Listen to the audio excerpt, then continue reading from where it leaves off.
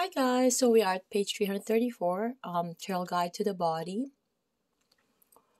Okay, so we are going to be featuring how to palpate the psoas major. Okay, so looking at the image here, partner or client in a supine position, and the therapist is trying to access the psoas while the partner is flexing his hip. Okay, so this is the location of the umbilicus, and as you can see there.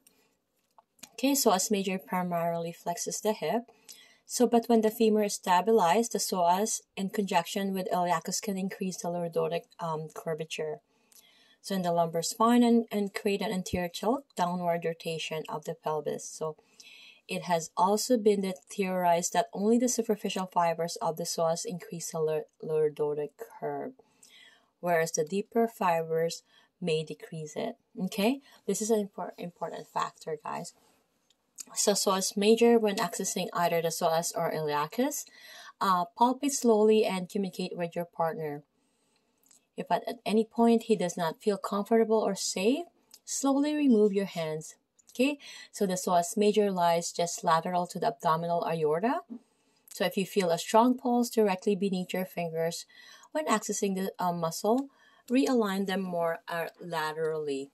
Okay, so partner in a supine position with the hips slightly flexed and laterally rotated. We're going to support your partner's thigh by placing your thigh underneath it. So locate the navel and ASIS. So placing your finger pads hand on hand between these points. So slowly compress your finger pads into the abdomen, moving only when your partner exhales. Okay, compressing in small circles upon your partner's initial exhalations will assist in moving the abdominal contents to the side. As you compress further, keep your finger pads stationary and direct your fingers downward toward the table. Check that you are palpating the psoas, not the surrounding tissues, by asking your partner to flex his hip ever so slightly. So if your fingers are accessing the psoas, you will feel a definite solid contraction.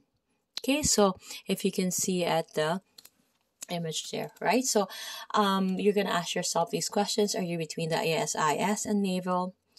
Is the direction of your fingers at a slight angle toward the spine? Have you compressed slowly, allowing the overlying tissue to relax? So if you did not feel the muscle contract, try again with the fingers repositioned farther inferiorly. Okay, so looking at the image here, partner inside lying with the hips flexed. So curling your fingers into the abdomen. So side lying position allows the abdominal contents to shift away from the psoas and oftentimes offer a less invasive position for your partner. So with the hips in a flex position, place a bolster between your partner's knees. So locate the navel on ASIS, placing your finger pads hand on hand between these points.